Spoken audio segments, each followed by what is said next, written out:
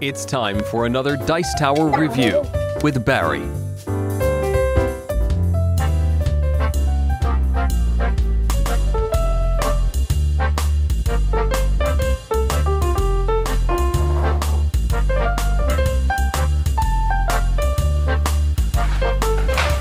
Hello chaps and chappets. Just thought I'd make a quick video, hopefully a quick short video, on my thoughts and feelings about Essen 2013, the International Spiel Festival Fair thing.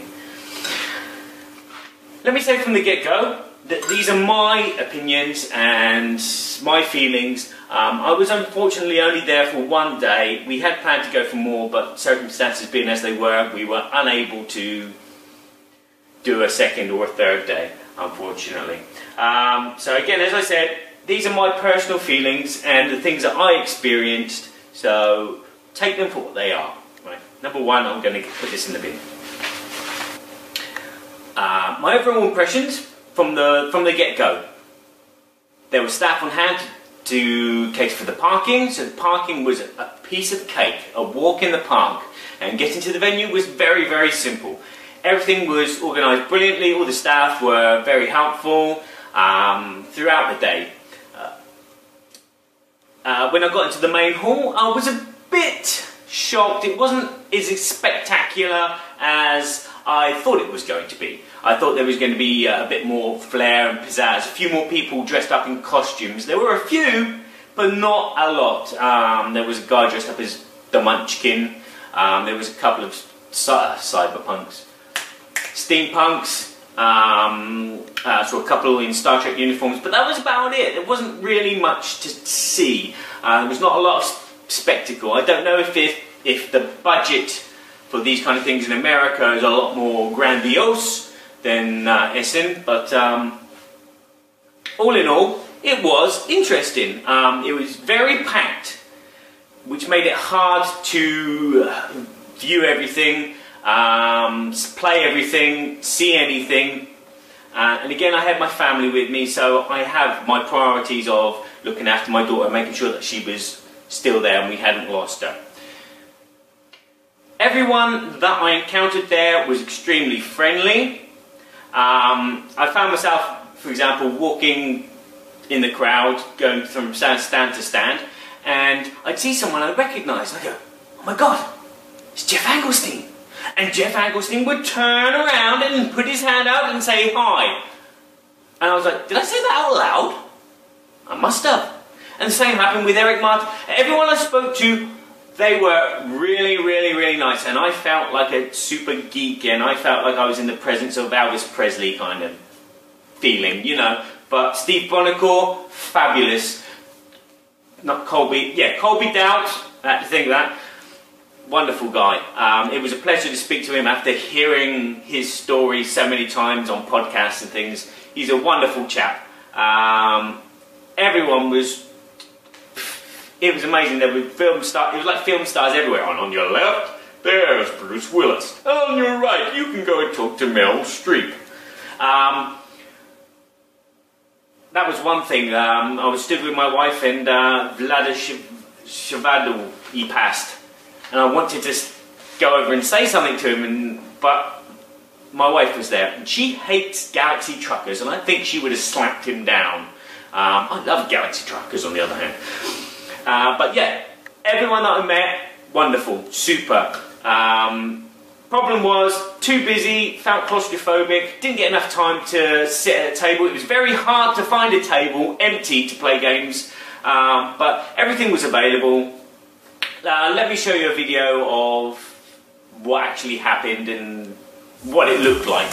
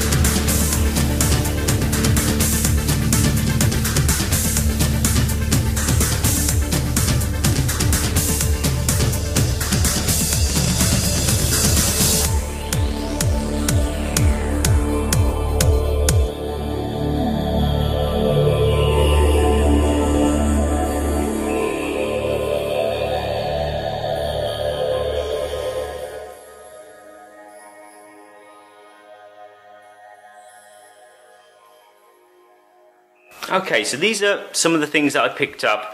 I picked up these because I love this game, and I can't find them in France. They're very hard to get hold of.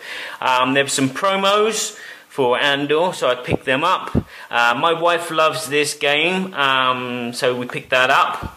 That was relatively cheap, but that's because it was the German version, and I think that made a difference. If you're buying a game in German, it was cheaper than buying a game in English. My wife loves to pick up games with nice covers, and she has a bit of a thing for Leonardo DiCaprio, so she bought this after not knowing anything about it. This is a long time thing on my wish list. Picked this up. This is for a friend. I need to send to them. Picked up also this interesting game and some fridge magnets, and I'll show you what happens with fridge magnets. And my daughter was crying and screaming to get hold of this. She also picked up a copy of the Three Pigs yellow game, which is kind of King of Tokyo-ish. Okay, this is my fridge. This is my fridge magnet. But I found the perfect place for it. On my car. Okay. Now, summing up for Essen 2013, because that's what I do, it was an enjoyable experience. It was very hectic and chaotic, but it was an eye-opener. Don't go there thinking that you can buy the games cheap, because sometimes they weren't cheap. Don't go there to buy the latest and newest thing which has just come off the shelf, because sometimes you'll get there and it won't be there. Like I couldn't get Dixit 4. I saw it at the beginning, didn't pick it up because I thought, buy everything at the end of the day. My mistake. People, wonderful. It's just an excellent day out. It was a privilege for me to speak, one, to speak English, and two, to speak to people in the industry who you respect and have so many questions for, but not enough time. It was just wonderful for that as well. You won't be able to squeeze everything into one day. You can just about do it, but you won't get a lot of game board playing. I've had friends say that they were there 4 days and they played about 20, 25 different games. So take your time, don't rush. If you're going for the full lot, if you're just there for a day, you just have to have specific things. So go do them. But all in all, it was a comfortable, enjoyable experience. A very long day. My daughter crashed out in the car as soon as we got back. But I will go again. I'll see you there.